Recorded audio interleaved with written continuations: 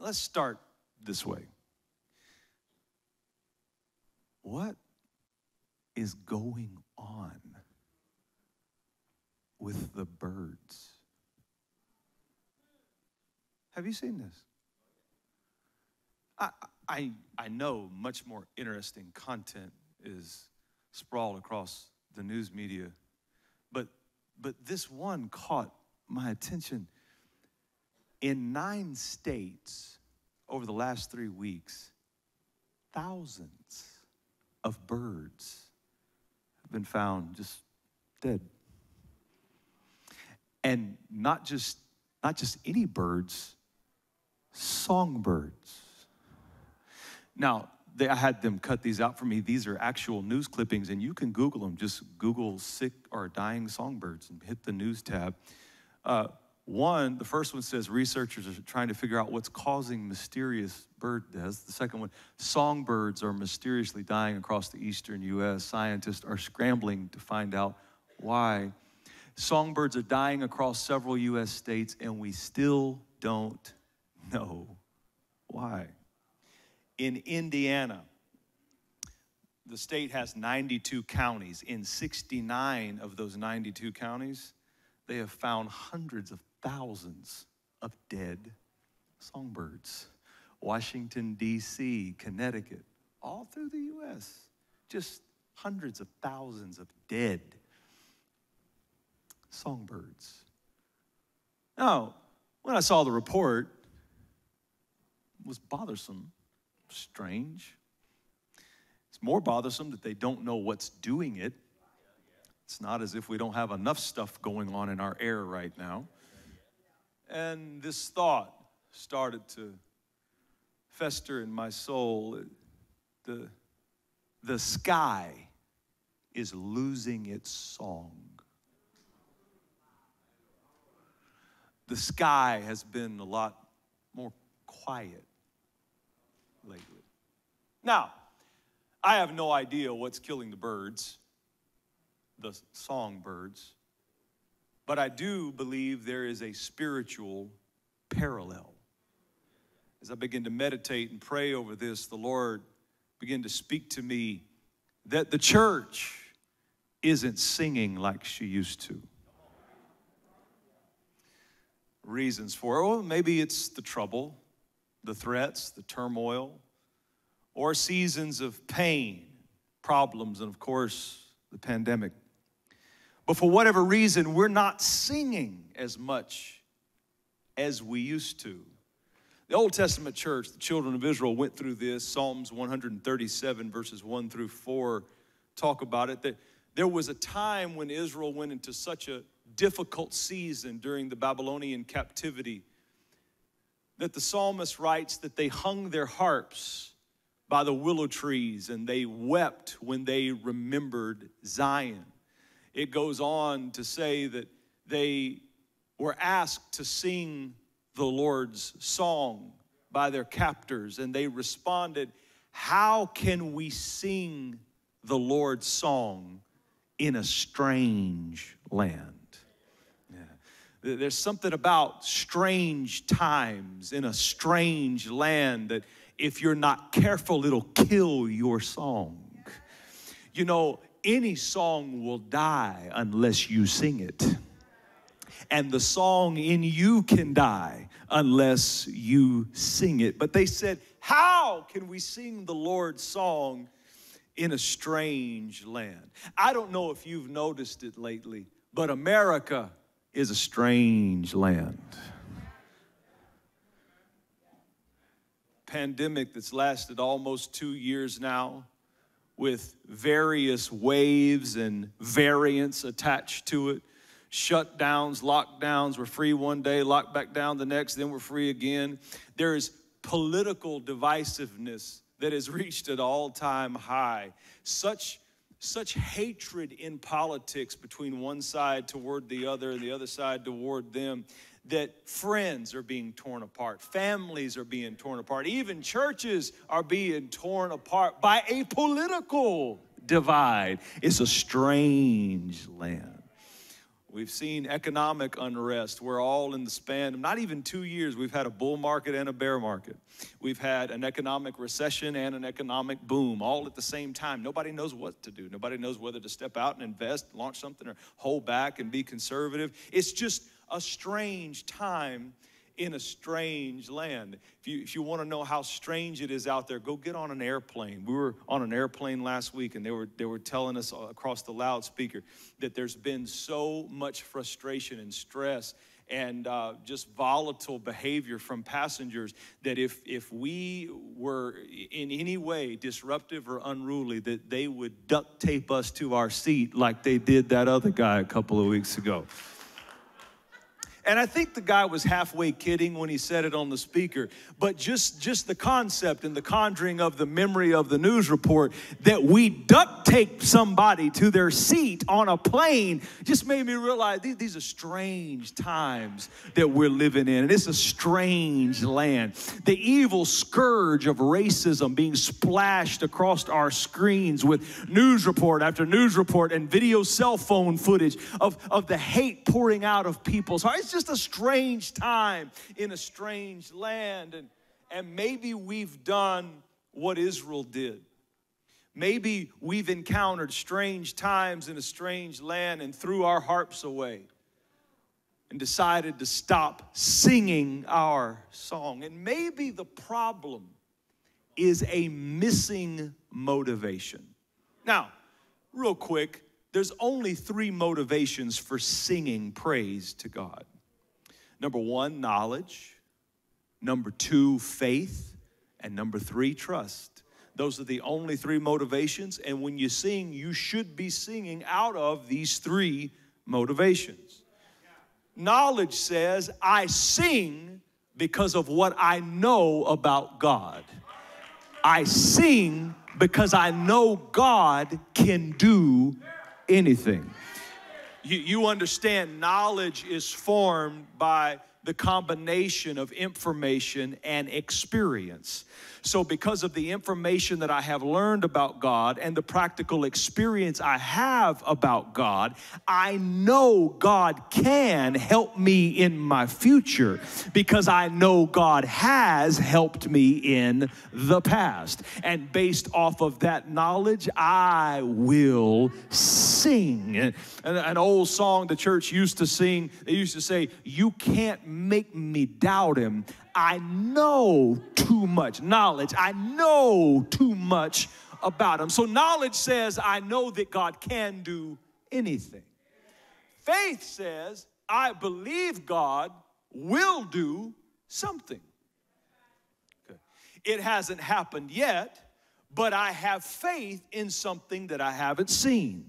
It hasn't manifested in my life yet, but I have faith and I have confidence in something that has yet to appear. And so because I have faith, I will sing. Knowledge says, I believe he can do anything. Faith says, I believe he will do something. And those are 2 powerful motivations to sing from. But they are not the most powerful. The most powerful is number 3, which is trust. Because knowledge says, I believe God can do anything. Faith says, I believe God will do something. But trust says, even if God doesn't do what I'm praying and hoping and believing for him to do, if God doesn't do anything, I'm still gonna sing because I trust him and because he is God. Now, trust is powerful because trust says, God, you don't have to validate your worthiness by your performance. You don't have to prove yourself again in order to get praise out of me. I'm going to praise you because I trust you. I'm going to praise you when I don't like what I'm seeing because I trust you. I'm going to praise you when the prayer goes unanswered because I trust you. I'm going to praise you at times when my heart is broken and the situation didn't turn out like I hoped it would because I trust you. And trust is It's powerful because if you've got a song motivated by trust, it's the only motivation that can never be taken, it can never be shaken, and it can never be moved. When you're praising God based off of knowledge, your praise is limited because knowledge is limited. You don't know everything. And if you live long enough, you will go through some seasons where you look around and you don't know by knowledge what is going on. And when you find yourself confused and your knowledge fails you, if you're not careful, it'll steal your song. And singing by faith is powerful, but there will be times when your faith becomes frustrated because sometimes God makes you wait in faith. And if you're not careful while you're standing in faith, waiting on that mountain to move, you'll press pause on your song until you get the manifestation of what you were believing for. Oh, but if you sing by trust, there's never a circumstance, there's never an issue, there's never an enemy, there's never a situation that can come and steal the song out of your mouth. Because I'm not singing to see you move, God, and I'm not singing to see you turn something around. I'm singing just because I trust in your character that you are who you say you are. I'm singing by trust. Push somebody and say, do you trust him? Sometimes God will allow your knowledge to fail you and your faith to be frustrated, to put you to the test and see if you really love him or you just love the things that he's able to do. It's a Job season we go through sometimes where everything that the Lord blessed you with seems like it begins to dry up, and all the things in your life that used to make you smile are now making you grieve and cry. Sometimes God wants to know, can you stand in that type of a season and still lift your head up to heaven and lift your hand in praise and open your mouth and sing a song born out of a trusting relationship, a song born out of I still trust you. A song like my grandpa sang the day we told him his 19-year-old grandson had been killed in a rollover accident. Most faithful man I know who's ever walked with God. Most consistent, clean, squeaky clean man. And they gave him this news, and with a breaking heart, he wept and he said, God, I don't understand you, but I trust you. And my broken heart grandpa started to sing. Sing. Sing. Sing. Sing. Our text in Isaiah 54:1 is a strange one. It's oxymoronic in nature. Doesn't make natural sense. For the text says, sing, O barren. Now, our culture in America today limits our understanding and our ability to perceive this text properly. Because in America today,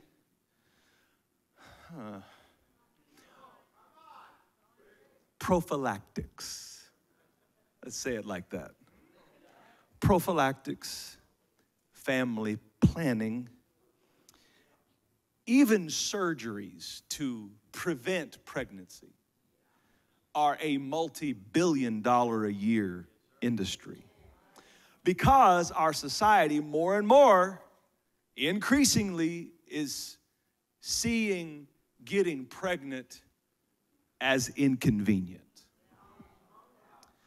So from a cultural standpoint, we read the text and it's difficult for us to grasp the absolute desperation that a barren woman faced in biblical times. Consider with me, ladies, that history has not always been kind to women. Societies have not always been kind to women. And in biblical antiquity, it was very difficult to be a woman. Women couldn't vote. They couldn't occupy seats in government or in office for the most part. A queen here or there, but But really, other than that, by and large, the society was not kind to women. They viewed women as second-class citizens. But a barren woman, a woman that couldn't produce, was totally ostracized and seen as an outcast. So there was an intense desire from every woman to get pregnant. And when a woman got pregnant, she wasn't trying to hide it, you know. She was celebrating. Walking into the room all extra. You see this? You know? Excited about it. It was a badge of honor, and this ideal was so prevalent that when a woman couldn't get pregnant, they would start praying reckless and strange prayers, like Rachel when she laid on the altar and she said, God, give me a child lest I die. Desperation. And desperation is powerful. We could use a good dose of desperation in the church today. People don't come to church desperate anymore.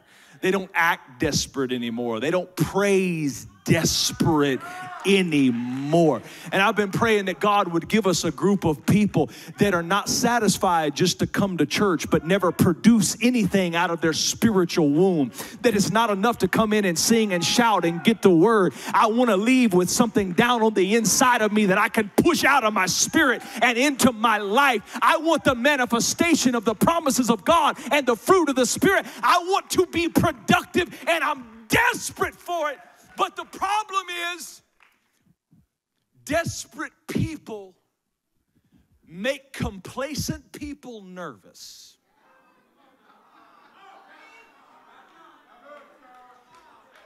If you praised like a desperate man or a desperate woman, it would annoy everybody in your section. If you prayed like a desperate man or a desperate woman, the church security would start looking at you funny. If you really came to God desperate for something, it might change other people's opinion of you. So we've created a culture that pushes out desperate people. And they did in Bible days too. The Bible tells us of a desperate woman named Hannah.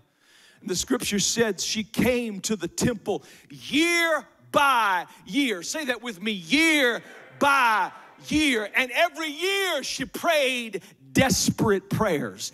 The only thing the Bible tells us about Hannah throughout those years is that all she would do when she would come to church is pray and weep in her desperation. Pray and weep. She never sang a song. She never preached a message. She never prophesied. All she would do is pray and weep year after year, offering the same request to God. God, please open my womb and give me a child. And she was so desperate, one day she prayed so hard and wept so bitterly that the priest thought she was drunk. The Bible says she got up off the altar staggering. Nobody remembers this. Just pause for a minute. I remember when we used to have prayer meetings where people would pray till they literally staggered to their car. I remember we used to have services and praise God with such intensity that we had to help other people to their car after the service. But the desperation and the passion and the faith to push with that much intensity is like falling out of the sky. It's almost like it's dead. But Hannah got up, and it was such a shock to the priest. He hadn't seen desperation like that in church in so long. He said, woman, how long are you going to be drunk? Put away wine from you. She said, Pastor, I ain't been drinking in the church. She said, I'm a desperate woman pouring out my bitterness toward God and asking him to open my womb. And he releases a prophetic word. And he says, as you have asked, so shall it be to you. And Hannah makes a deal with God. She said, I don't know if I trust that backslidden preacher or not. Because, you know, sometimes you get a word and you kind of look at the preacher like,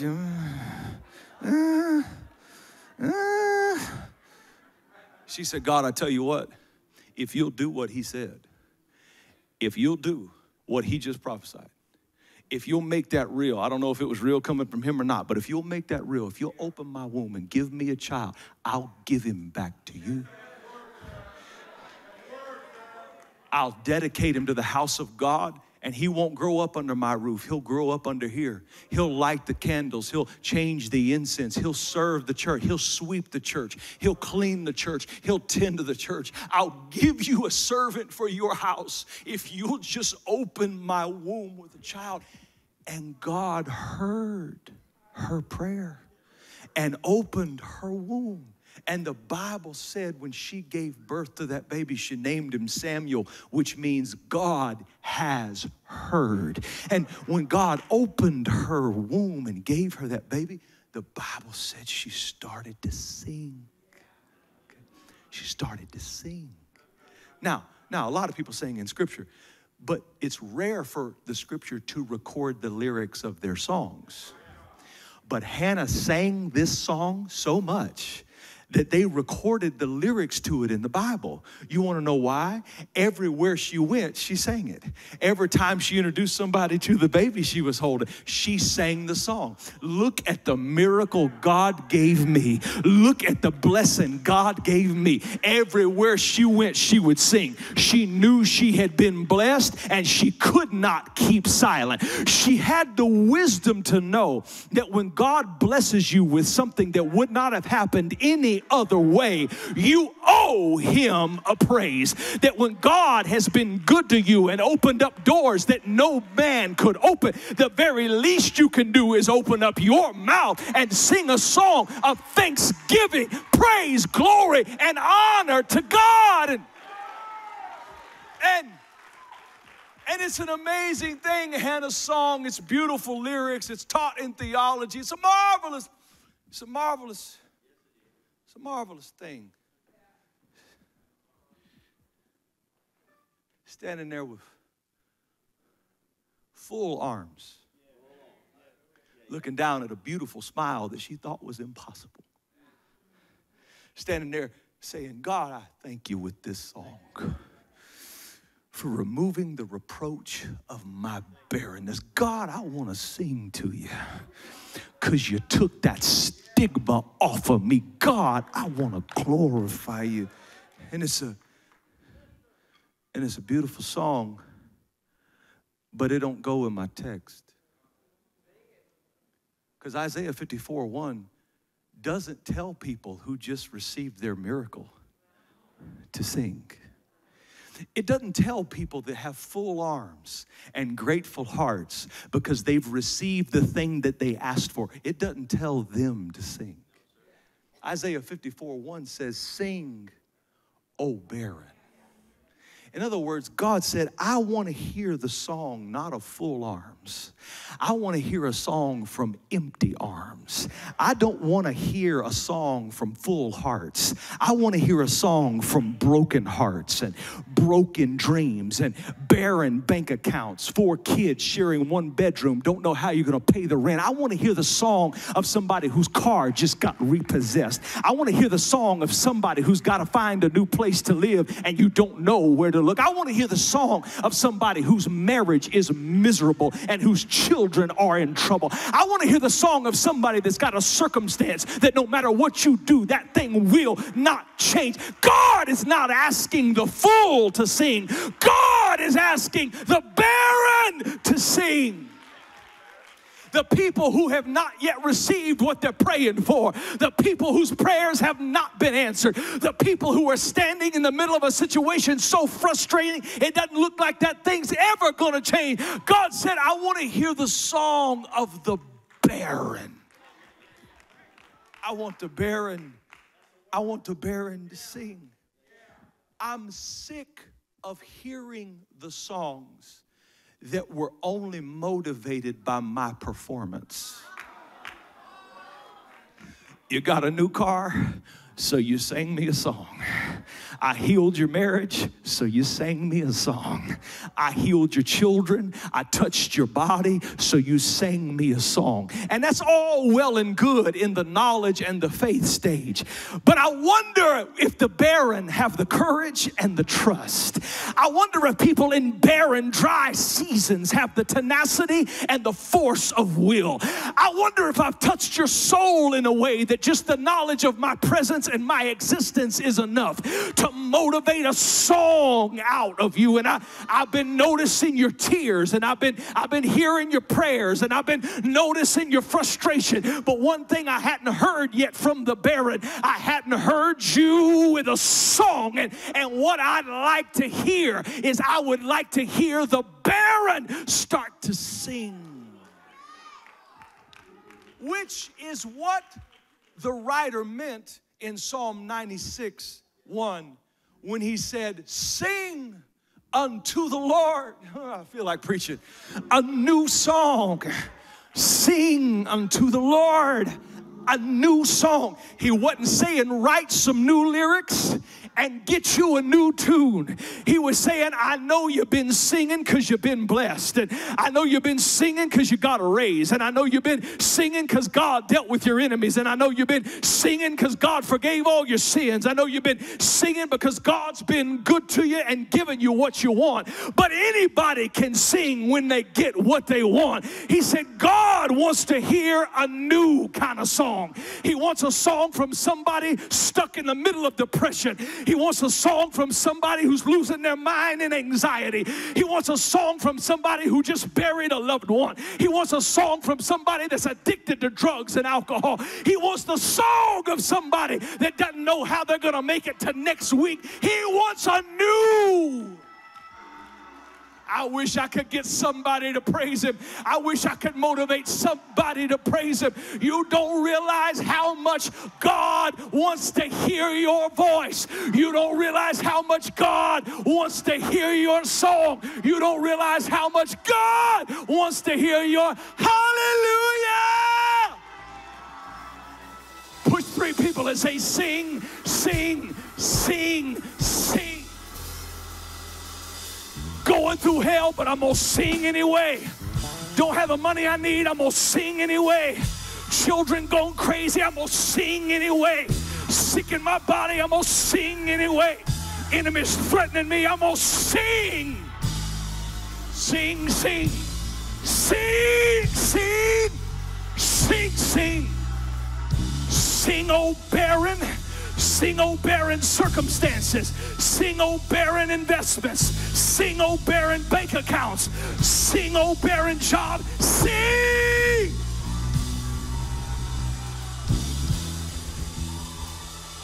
Sing, sing, sing, sing, sing, sing, sing! Right where you are, right where you're sitting, right where you're standing, right where you're watching. I dare you to throw your head back, open up your mouth, and make a sound to heaven and sing. Somebody say yes, yes, yes, yes, yes, yes. I'm confused, but I'm gonna sing. I'm in pain, but I'm gonna sing. Going through hell, but I'm gonna sing. Marriage in trouble, but I'm gonna sing. Don't know where the next thing's coming from, but I do know that God is God alone. He's high and lifted up, and though he slay me, I said though he slay, I don't know who I'm preaching to. I said though he slay me, I'm still.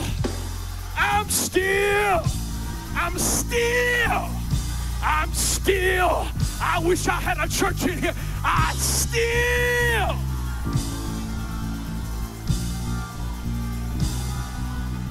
Is there a praiser in the room? Is there a barren praiser, a broken praiser? Is there anybody in the room that hadn't let your song die?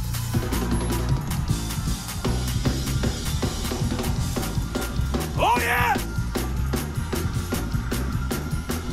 Sing, sing. You forgot who you are. Sing. You threw your your harp away. Sing. Go get your harp. Go get your song.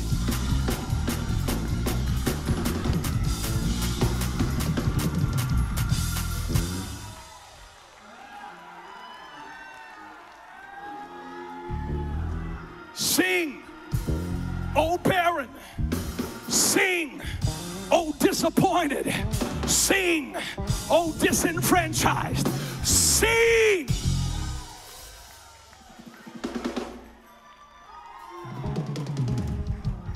Said, I've grown weary with the songs of blessed people. I've grown weary with the sound of the songs that come out of people's mouth when I've given them everything they want. Because you lose something when God gives you everything you want. You lose a tone in your voice when all your dreams come true. You lose something more valuable. The higher you go, the more you lose. The richer you get, the more you lose. The more influential and successful you get, the more you lose. And every now and then God's ear starts to ache, and he longs to hear the sound of a broken person's praise. He longs to hear the song of a weeping heart's praise. He longs to hear the song of a desperate.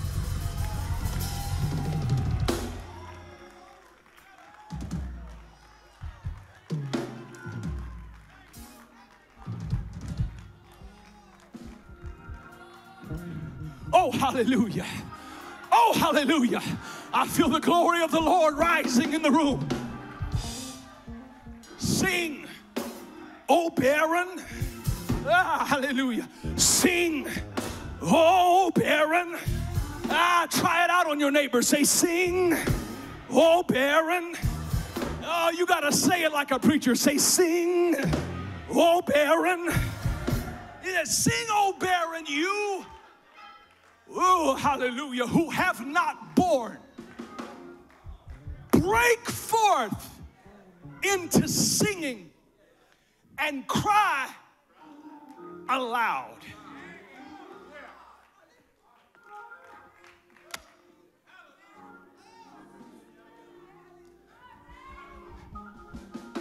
I ain't going to that church on Walsham no more.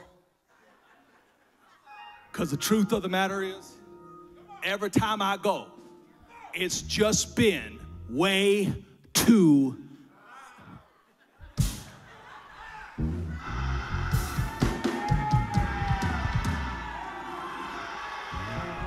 I understand.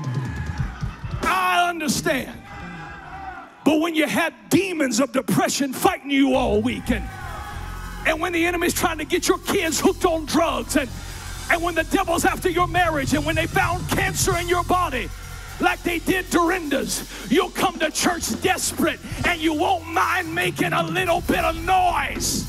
You won't mind crying aloud. I wish I could get 10 seconds aloud. 10 seconds aloud. I don't know where you are in this church. I don't know what you need from the Lord, but I wish I had about 10 seconds aloud. 10 seconds of crazy.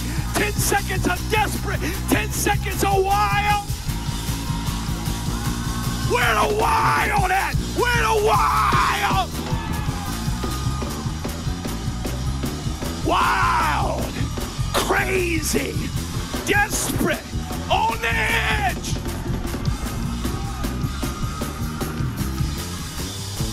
Sing, oh barren. Sing, oh barren. Sing, oh barren.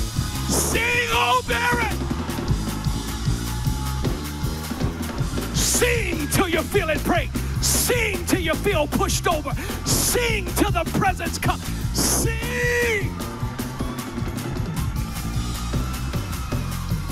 I don't know what you're waiting for. You came for a word, you just got one. Get you some space, open up your mouth and sing. Sing, sing, sing, sing, sing, sing.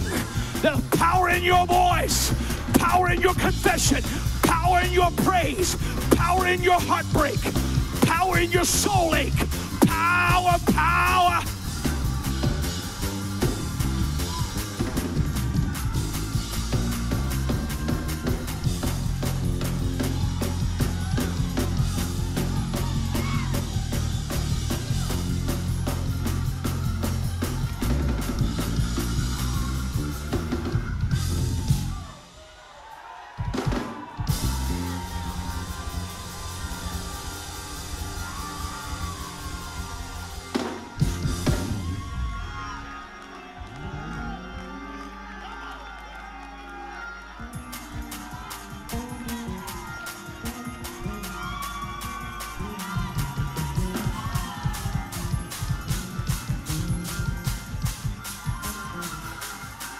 Sing, O barren, oh, you who have not borne, break forth into singing and cry aloud, you who have not labored with child.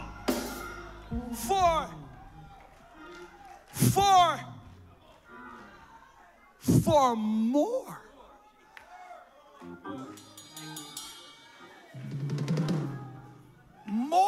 are the children of the desolate.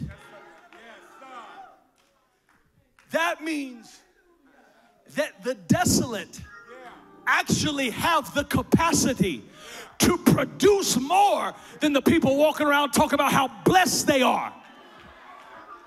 More are the children of the desolate than the children of the married woman. Number two, the strangest thing happened. He started saying, I'm sick of the people that got full arms and everything they want. I'm sick of them singing. For a minute, I'd like to hear the sound of broken people, barren people, people ain't got nothing going on, people that ain't seen change, people that ain't seen breakthrough. I'd like to hear a song from them. So they started singing, and God said, verse 2, enlarge the place of your tent.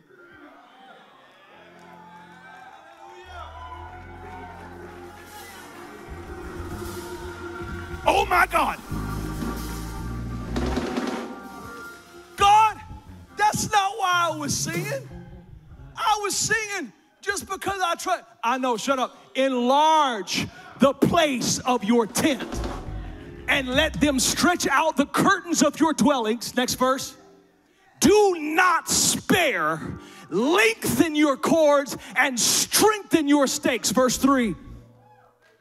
For you shall expand to the right and to the left.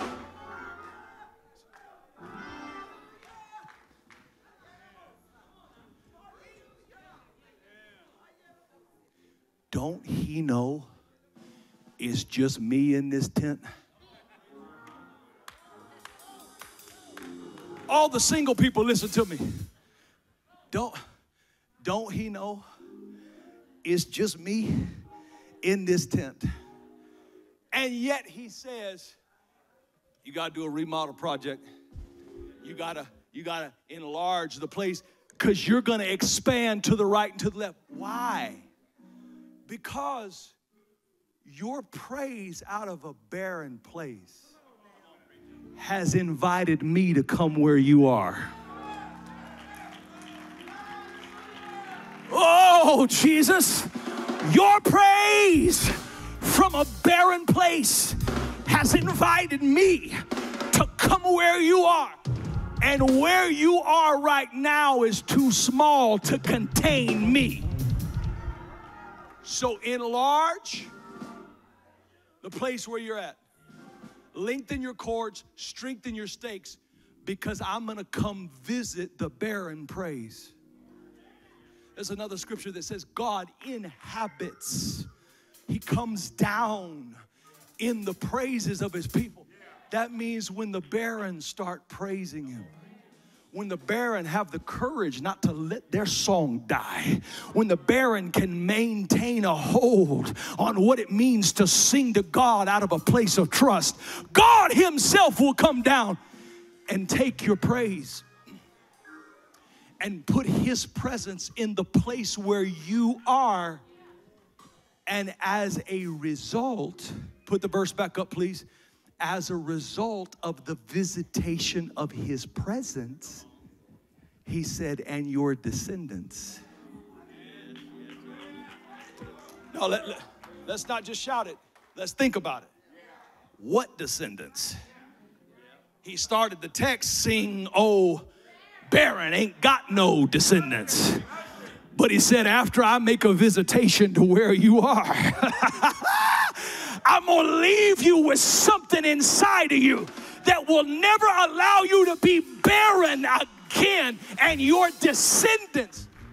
Do you know there's a praise you can give God that blesses your kids? He told this barren woman, I'm gonna bless your descendants because of the song you sang to me out of a hard place. Now, I know I'm talking to plenty of people going through a hard place this morning. And the last thing, I'll be honest with you, I know I've lived through it, the last thing you feel like doing when you wake up in a hard place, last thing you feel like doing is singing. In fact, if you try to sing a song in a hard place, it's almost like you have to climb through layer after layer of resistance. I don't know how many real worshipers I got in the room, but those times where you've tried to offer a song to heaven, but things are so hurtful and painful in your life, it's so hard to even get it out and get in the flow and get in the move in the river of worship. Because it's a hard place. It's a dry place. It's a barren place. But the text is telling me that's exactly when I should sing. That's exactly the perfect set of circumstances to give God the sound of the song he really wants. To sing unto the Lord a new song. When you get new pain that you've never had before, sing a new song. When you get new disappointment that you've never faced before, sing a new song. When you get new financial trouble that there is no relief in sight, it provides you a place to sing to the Lord a new song. And wherever you're hurting, however complex it may be, God sent me by to tell you the answer is sing, sing, sing, sing. Sing till your soul cohabitates with heaven. Sing until the presence of God invades your space. Sing until the angels of the Lord, which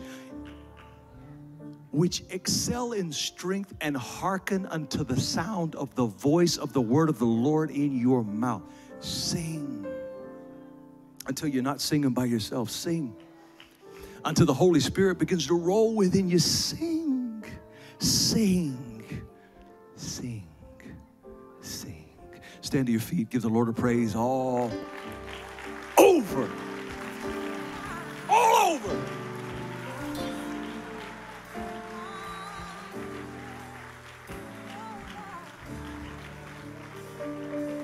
Father, I pray that the heart and intention and seed of this word would be planted and sealed in the spirits of your people. Oh God, you know what they needed and where they needed it. I pray the Holy Spirit carries the precious seed beyond the veil of the mind and the intellect that can debate, that can pick apart, that can be affected by cultural style, and carry it deep into the womb of the Spirit, where true change, true manifestation, and true power can be seen in the name of Jesus. If the word blessed you, give God a praise all over the house. Come on, give him one more praise all over the house. Come on, all over the house. Oh, yes. Oh, yes.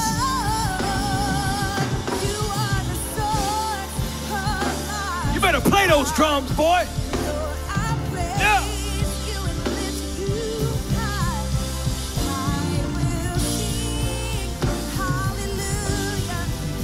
Come on, one more shout out of your spirit. One more praise unto God. One more hallelujah. Thank you, Jesus.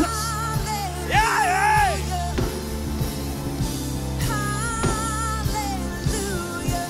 I will sing hallelujah. Oh, Lord. Listen.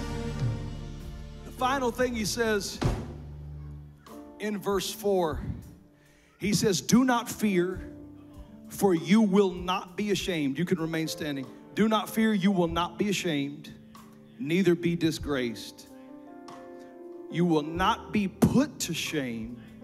You will forget the shame of your youth and will not remember the reproach of it anymore. Listen to me. The last thing God told me to tell you, when you sing out of a barren place, point number 4, God will give you a new beginning.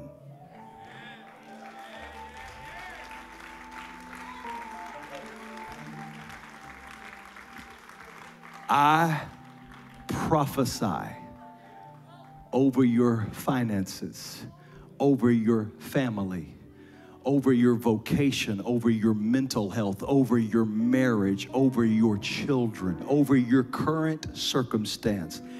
I prophesy a new beginning in the name of Jesus. Remember ye not the former things, neither consider the things of old. Behold, I will do a new thing. Now it shall spring forth. A new beginning, a new beginning, a new beginning. God spoke that to me at 2:30 this morning in my study.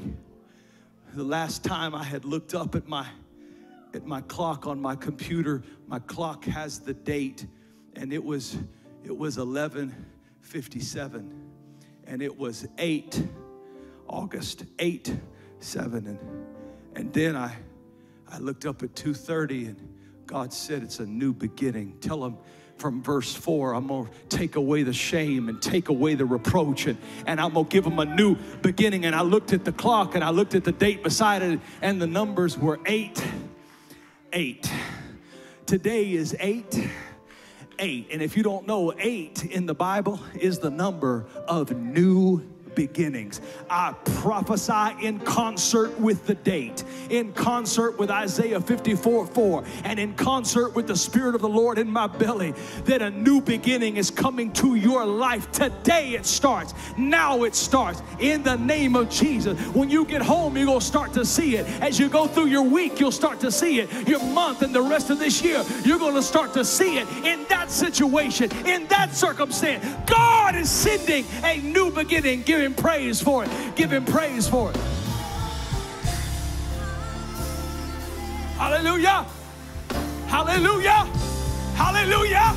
Hallelujah. I feel that thing in my Holy Ghost. Hallelujah. Oh yeah. Oh yes. Oh yes. Oh yes. Oh yes. Oh.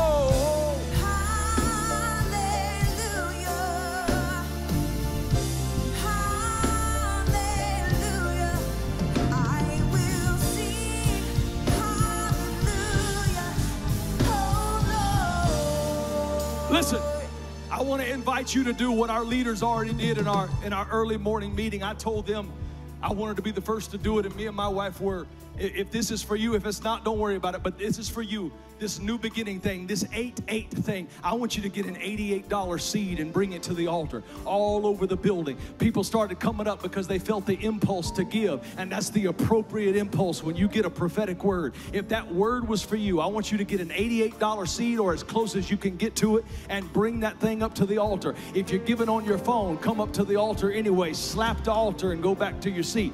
But there's a seed in this house that will get heaven's attention. There's a seed in this house that'll break a cycle. There's a seed in this house that marks your day, that draws a line in the sand, that's a line of demarcation, that's an emblem of your progressive movement in God. It is a new beginning. Watching me online, get involved in this. You can sow your seed right now. You can click the link in the comments and partner with us during this time of sacrificial giving to God.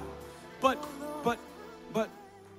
in the scope of things, just in the overall scope of things, it's a small thing. It's a light thing.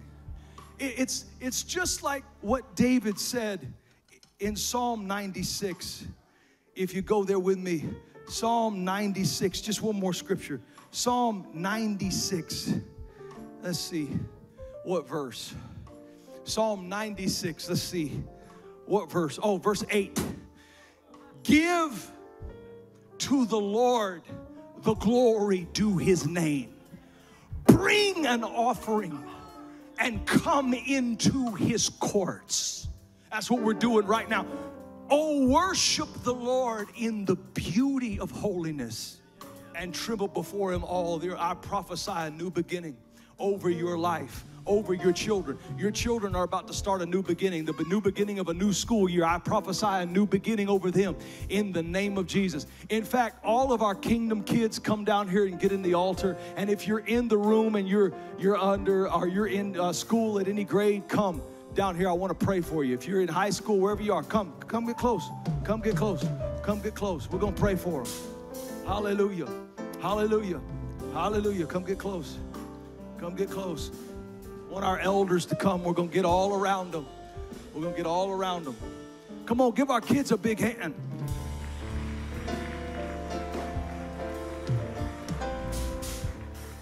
Yeah. Yeah. Amen. Amen. Amen. Amen. Come on, y'all, get in close. Father, in the name of Jesus, we speak your blessing. We speak your protection. We speak your influence. We speak that you would mark them as your own. We speak, Lord, your grace, your mercy, your strength. We speak, Lord, your favor and your blessing. We speak, Lord, your guidance and supernatural wisdom. Lord, we thank you for protection. We thank you for great strength and confidence. Lord, we thank you for blessing in the uprising and the downsetting. Lord, we thank you for giving supernatural creativity and the ability to absorb knowledge. We thank you, Jesus. We praise you, Lord. Let everything that's been going wrong in your body physically be healed from the top of your head to the sole of your feet. I speak to your brain, to your central nervous system, to all of those things that have been causing those seizures, and we speak an end to it in the name of Jesus. We plead the blood of Jesus over you from the top of your head to the sole of your feet. I want to remind the enemy that healing is the children's bread, and God, this is one of ours. This is one of your children, and we speak healing into her body right now in the name of Jesus. We curse the spirit of sickness, and we say divine health will be your portion and favor will be your portion. I wish I had a praying church. Why are you standing there? These are our kids. Let's pray. Can we pray for a minute? Bless, Lord, now in the name of Jesus. Bless and strengthen in the name of Jesus. Help me, Pastor Coker. Bless and strengthen in the name of Jesus. In the name of Jesus. Bless this one, Lord, in Jesus' name. In Jesus' name. In Jesus' name. In the name of Jesus. Bless and strengthen, Lord. Cover, shield, guard, and guide. Bless, Father. Oh, hallelujah. Thank you, Jesus. Thank you, Jesus. Thank you, Jesus. Thank you, Lord, for calling her your own and revealing who she is in you. Thank you, Lord, for removing the darkness that she's had to face. Thank you, Lord, for comforting her and holding her. Thank you, Lord God, for blessing and strengthening. Thank you, Lord, for allowing who she is in her mind.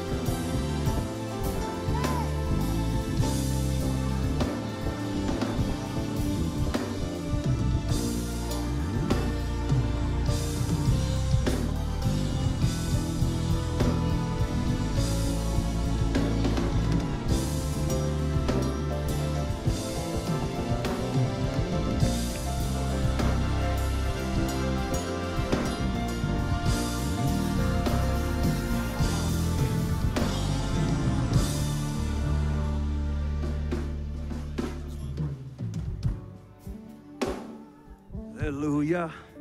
I will sing. Oh Lord, I will sing. Hallelujah. Korabasheke orobo shotorobo. Holy Spirit, let your power come on this man in Jesus' name. Let your strength, your healing, your favor, your power, Lord, let it invade his life. Fill him with your Holy Spirit. Save his soul, redeem him, use him in your kingdom in Jesus' name. In the name of Jesus. In the name of Jesus. Oh Lord, I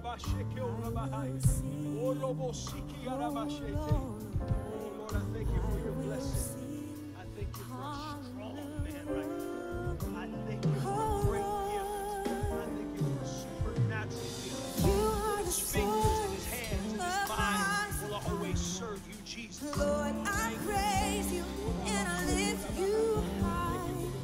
I will sing hallelujah. You've made him great. Lord, walk with him and teach him and show him the way of his future. Let not the way of calamity take him off course. Let your way, your favor, your purpose on him, and bless him all the days of his life. In the name of Jesus.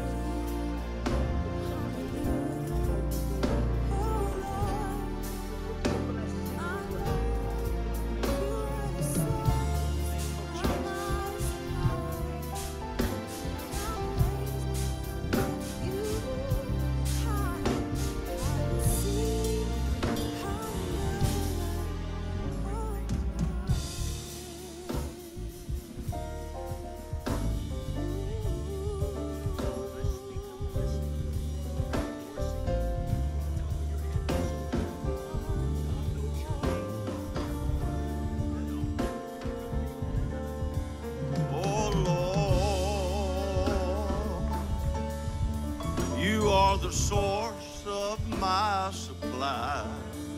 Lord, I praise and I lift you high, and I will sing hallelujah, oh Lord.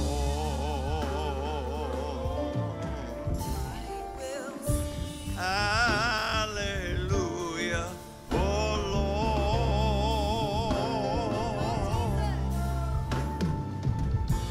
hallelujah, oh Lord.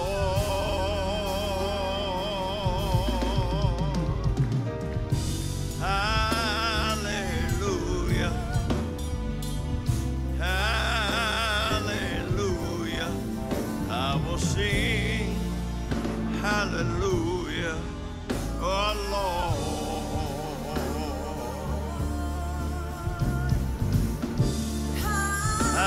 Hallelujah, oh Lord.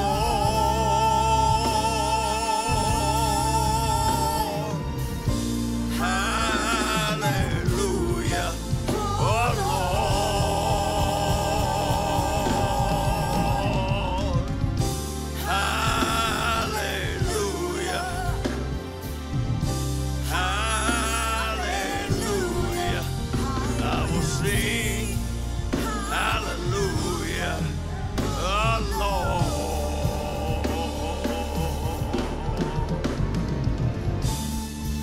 Hallelujah, oh